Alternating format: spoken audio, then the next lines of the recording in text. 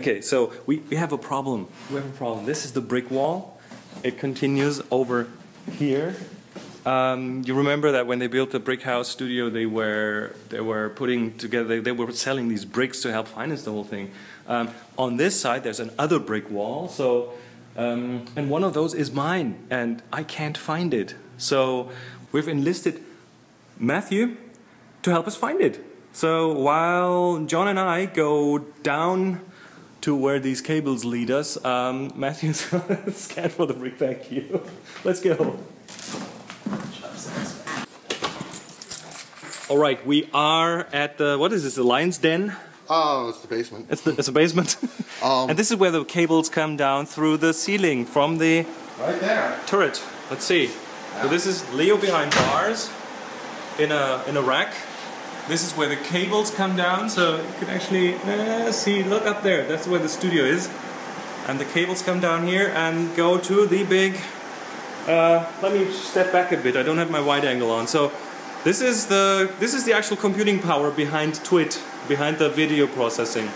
Over there, we didn't see it, is the server room. Yep. Where our gateways and our fiber and our external connections. Oh, there's more. We call that the brain. And then there's this, and we call this the aorta. Oh. We call this the heart. This is the aorta? And this is the heart. And this is the heart. The brains are at the other end of all of this. Okay, brain and heart. So, this is my audio rack. It's got my AM stream processor here, a brand new Pro Stream from Telos. These are the mic nodes and the analog line nodes, and here's the brain for the audio control surface, all digital up here. All the mic connections there's just a big one cable connected to that mixer upstairs. It's just a control surface for the power station, for the Axia element board. Wow. Here's the video rack, or a video rack. This has the thing that is so dear to all of us, the video hub. This lets us, for example, monitor 68 is right there, and I can put, let's say, Leo's room camera in it. So we can see Leo's room, we can see Leo's over the shoulder. Oh, Leo's over the shoulder. That was pointed at you yesterday. That was the one I was on yesterday. We need to point that back at his desk. I apologize to Leo for not taking care of that. Now here's where we put in all the controls for the TriCaster. Oh, they went. Oh, we took them out, so you can't mess with the TriCaster down here. That's why.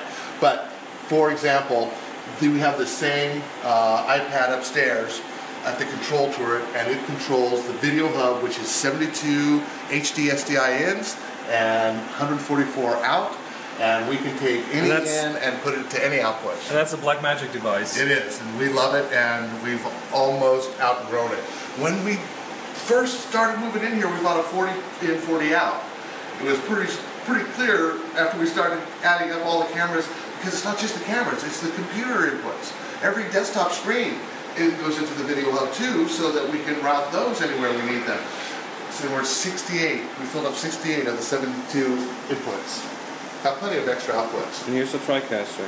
And there's the TriCaster. The famous TriCaster. This is the successor of the one that back in 2009 broke when I was there. You weren't there. The TriCaster 850. Actually, you were there. Yeah. The TriCaster 850 has been pretty consistent for us. Good. There are some features of it, for example, long video playback, that it hasn't been what we expected, so we have other machines to play back video. Let's real quick look at this rack.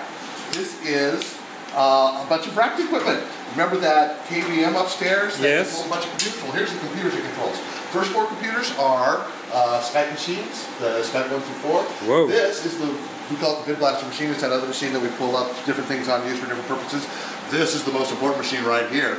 This is the streaming machine. This is running Wirecast on it, and it's sending our video to all the streams. So whoever watches the stream, it comes in through this machine? Unless you're watching it on an iOS device, which has a different stream. Or Roku, which uses live HLS as opposed to Flash. Okay. This is a separate machine.